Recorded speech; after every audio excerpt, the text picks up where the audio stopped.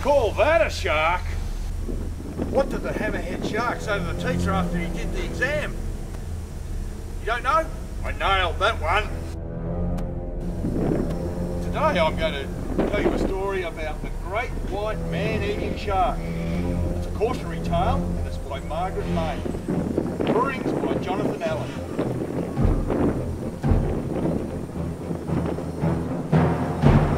There was once a boy called Norvan who was a good actor but rather plain. In fact, he looked very like a shark.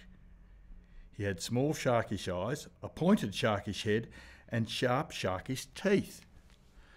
Unfortunately, there are not many plays written with good parts for sharks, so Norvan took up swimming instead. He soon became a good swimmer and learned to shoot through the water like a silver arrow. Norvan lived near a wonderful bathing beach called Caramel Cove, but he had to share it with lots of other swimmers. When Norvan tried shooting through the water like a silver arrow, the other swimmers got in his way. This made him cross and resentful. What's the use of being able to shoot through the water like a silver arrow if everyone gets in my way? He thought. So he came up with a wicked plan. Out of plastic, he made himself the dorsal fin of a great white man-eating shark. Then he strolled around the headland, thought a few sharkish thoughts, strapped it on and slid into the clear blue water.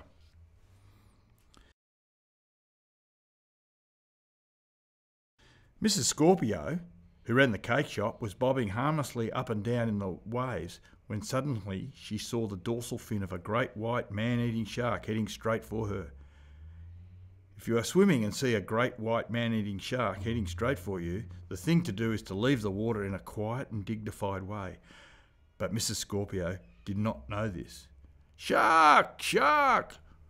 she yelled and flung herself onto the sand, screaming and kicking with terror. What a panic there was. Up and down Caramel Cove, people grabbed up their children, their dogs and inflatable canoes. Within moments, the sand was crowded with dripping bodies and the sea was completely empty. Everyone stared despairingly at the cruising dorsal fin. Many people thought they could just make out the shape of a great white man-eating shark cutting through the water beneath it. Norvan wore the expression of a great white man-eating shark always when it is hungry, and his acting was so good that even when he came up to breathe, people were convinced he was actually looking for prey. It was a very hot day, but nobody dared go swimming again.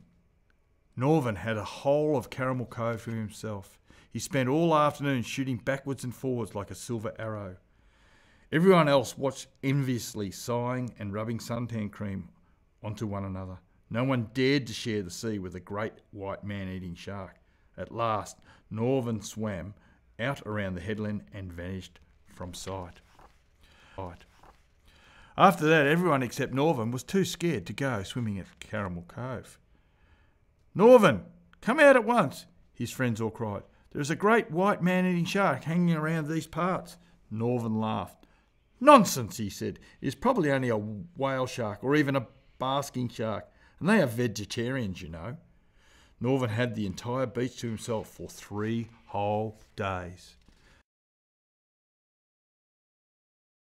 However, soon a few brave people, tired of seeing Norvan shooting to and fro like a silver arrow, started swimming again. Others joined them, and soon everyone was splashing around happily once more, enjoying the swimming and the summer. But Norvan had grown used to having the beach to himself. He strolled around the headland, put on his dorsal fin, and swam back into Caramel Cove.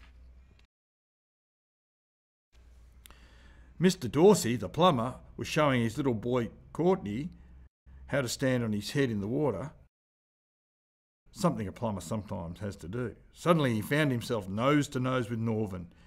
He did not recognise Norvan, of course. He thought he was nose to nose with a great white man-eating shark. If you find yourself nose to nose with a shark, the thing to do is to leave the water quietly, just as if your only thought was to rub in more suntan lotion.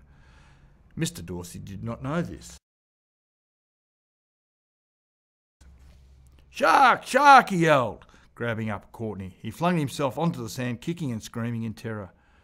Within minutes, Norvan had the beach all to himself once more. No one dared go swimming for a week at Caramel Cove. No one except Northern, that is. He shot to and fro like a silver arrow, while others watched longingly from the beach. Soon they could stand it no longer. A few brave people decided to take a risk, and Caramel Cove was once more splashing and bubbling with happy swimmers.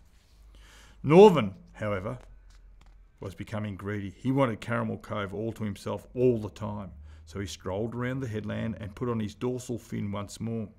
Then he swam back to Caramel Cove, laughing to himself as though all the terror that he would cause. But suddenly he felt he was not alone. Someone was swimming beside him. Who could it be? He looked out the corner of his eye. There, nuzzling up to him, was a great white man-eating shark. A female. Northern was such a good actor that she did not realise he was merely pretending to be a shark. She gave him a very loving glance. "You are the shark of my dreams," she said. "Marry me at once, or I shall lose my temper and bite you." He shot like a silver arrow, dorsal fin and all, towards the beach and flung himself onto the sand, where he lay kicking and screaming with terror. Everyone could see at a glance just what Northern had been up to. The people of Caramel Cove put up a shark net across the mouth of the bay, but the rest of the summer Northern sat on the beach, watching other swimmers shoot backwards and forwards like silver arrows. He had had such a terrible shock that, shark net or not, he was too frightened to go swimming for a long, long time.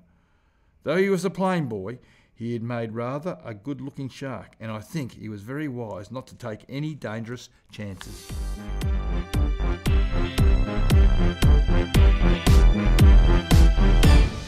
Baby shark, do do do do do, baby shark, do do do do do, baby shark, do do.